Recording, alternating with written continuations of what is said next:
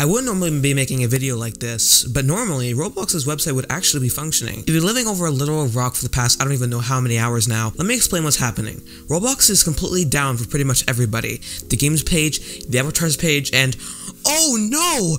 The Halloween on Roblox Arthro page!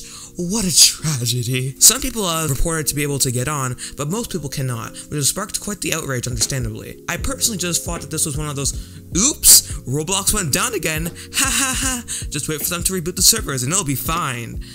But no, this time they actually screwed up. Now, no one actually knows for sure why these issues have been happening. Heck, not even Dieter Plays, who is a QA tester for Roblox, knows what's happening. There have been some theories, however, some of which have pointed the blame on this Chipotle game, which is offering free burritos or something, or on, of course, Adopt Me, because it's Adopt Me. No matter what, the player base will be blaming it on them. RTC has came out and said that this is false, with these two games having nothing to do with it, but honestly, who knows? Another theory is that Roblox was struck with a DDoS attack, but apparently this is also disproven as well. Honestly, everything is so uncertain at this point that without official response from Roblox, we'll probably never know. One of my personal theories is that maybe they're adding something big to Roblox, which may or may not have been talked about at RDC this year, since currently the Roblox website has an image which could refer to them adding something, but this could also just be their default image for whenever they have something like this happen, or it could just refer to them doing maintenance, which are both more probable most likely than the whole adding something new thing, but who knows, maybe they are. Currently on the Roblox Data's website, it says that they are continuing to work on the issue, but nothing other than that was really said, so we'll just have to wait for a resolution until then. Who knows, maybe when I upload this video it'll already be fixed?